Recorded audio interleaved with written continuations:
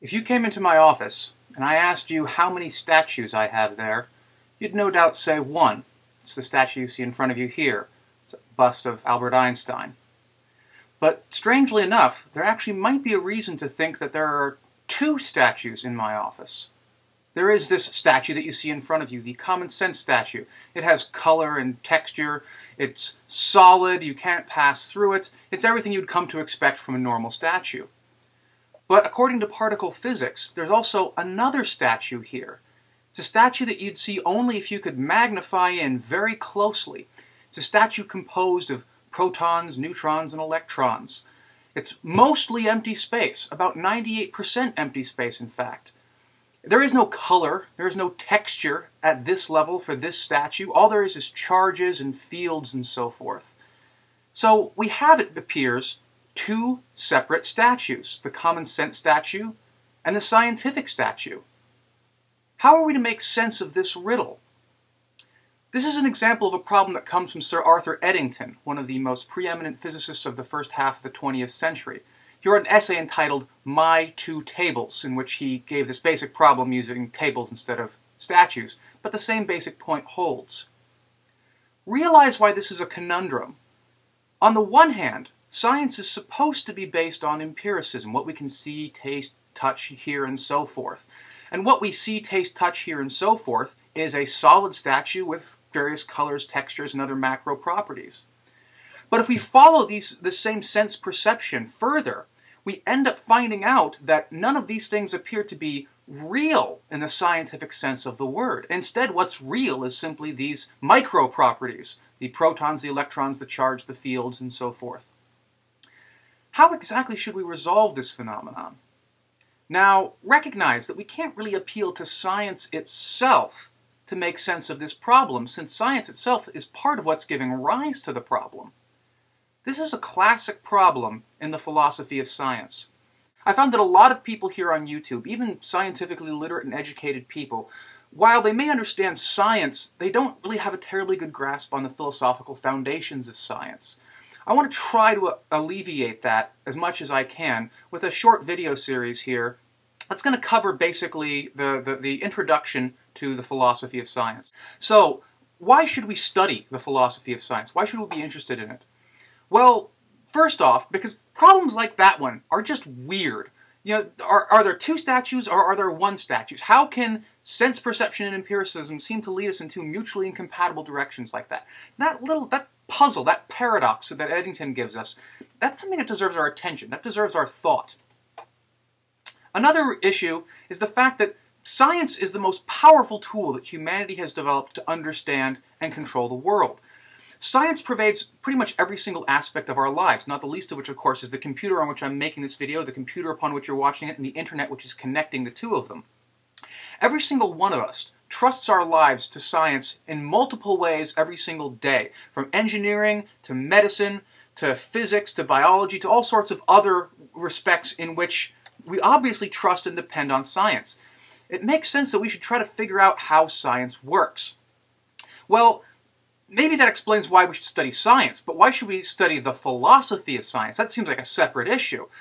And the reason why is because philosophy is one of, if not the, best tool that human beings have for penetrating confusion and obscurity. If you do it right, if you think clearly, philosophy can build bridges across incomprehension and chaos. That's a phrase I'm stealing from Tom Stoppard, by the way. Now, when done wrong, of course, philosophy can become horribly confusing and can make a complex problem all the worse. That's not a problem for philosophy, though. That's a problem for bad philosophy. We have to do philosophy well, regardless of whether we're talking about the philosophy of science or any other field of philosophy.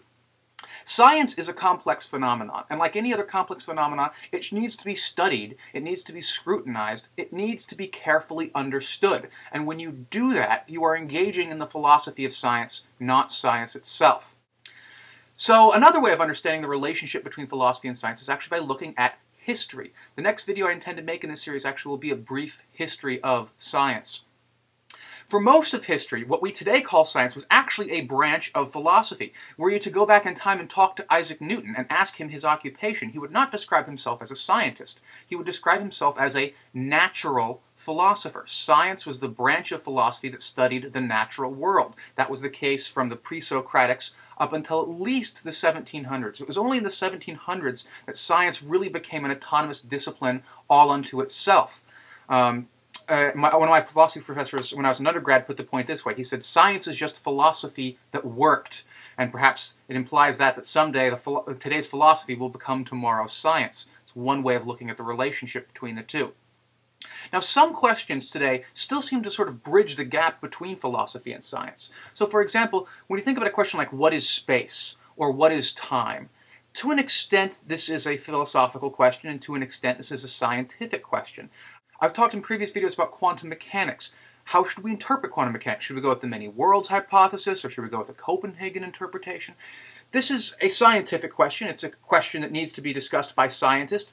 But when they're doing it, they're really not doing science per se. They're doing philosophy. So scientifically informed philosophers and philosophically inclined scientists are the ones who need to have this kind of conversation. And that can't really happen unless these two disciplines are in a position to mutually understand one another. So what are some of those few major questions that I plan to be looking at? Well, what is the difference precisely between science and pseudoscience? Standard example here is astronomy is clearly a science and astrology is clearly a pseudoscience. But exactly what is the difference? What is it that makes astrology a pseudoscience and astronomy a legitimate science?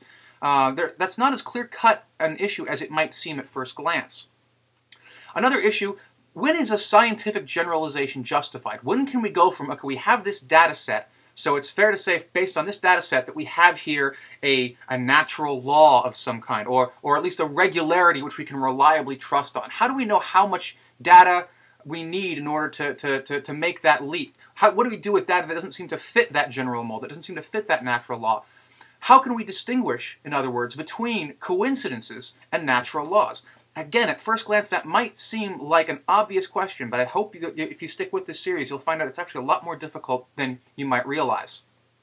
Another issue, is it the case that all sciences are ultimately reducible to physics? It's sometimes argued that really, fundamentally, psychology should be explained in terms of biology and neurophysiology, and that can fundamentally be explained in terms of chemistry, and chemistry can fundamentally be explained in terms of physics. Ultimately, all science is reduced to physics. This kind of reductionistic approach it is popular in some circles, usually, of course, amongst physicists who like to think of their discipline as the only true science. Fairly famous quote, I'm forgetting who said it at the moment, some important quantum physicist once said that all science is either physics or stamp collecting. And again, an argument can be made for this view, but an argument has to be made for this view. It doesn't get to win by default, so we have to sort of figure out precisely how we would adjudicate this kind of question. And when we do that, we are engaged in the philosophy of science. Next set of questions. Does science describe reality, or is it simply sort of a useful tool? It's not really talking about the fundamental structure of reality. It's just a way of, that human beings can sort of talk about their experiences in a way that helps them manipulate their experiences.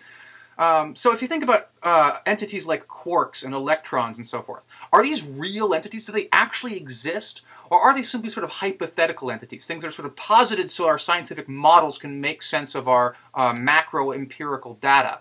Again, arguments can be made on both sides of this, and so in order to do that, we have to do some pretty complex philosophy of science. Lastly, is science objective, whatever that word might mean, or does it have sort of an inherent bias, an inherent perspective, an inherent subjectivity that prevents it from being objective? I mean, scientists do, of course, try to just follow the evidence and go where the evidence leads, but they're only human after all. They're subject to the same sort of prejudices and biases that all human beings are. Now, maybe those prejudices and biases wash out collectively or wash out over time, or maybe they're supposed to, but don't actually do that. So that's the kind of question that we're going to want to have a better grasp on by the time this series is done with. Okay, here's sort of a brief outline of the series as I'm imagining it. I can't promise I will necessarily stick to this outline, but this is what I'm envisioning for the next several videos. So this first video here is just sort of a general overview and a general introduction. The next video, like I say, should be a brief history of science. The third video will be sort of give us three views, general views on the nature of science. The fourth will talk about the rise of logical positivism, and the fifth will talk about the fall of logical positivism. The majority of these videos, starting from 4 on, will be talking about philosophy of science in the 20th century. The sixth video will talk about the problem of induction, which is, of course, a classic problem dating back at least as far as David Hume, but we'll talk about how it has modified in the 20th century. The seventh video will talk about the problem of confirmation. The eighth will talk about Karl Popper, a name that's probably familiar to at least some of you, and his ideas on falsificationism. The ninth and the 10th lectures will focus on Thomas Kuhn, probably the single most important philosopher of science in the 20th century. The 11th lecture will talk about Emir Lakatos and his idea of a research tradition. And then the 12th, and for the moment what I'm expecting to be the final lecture, will talk about the self-proclaimed epistemological anarchist Paul Feyerabend and his very revolutionary ideas about science.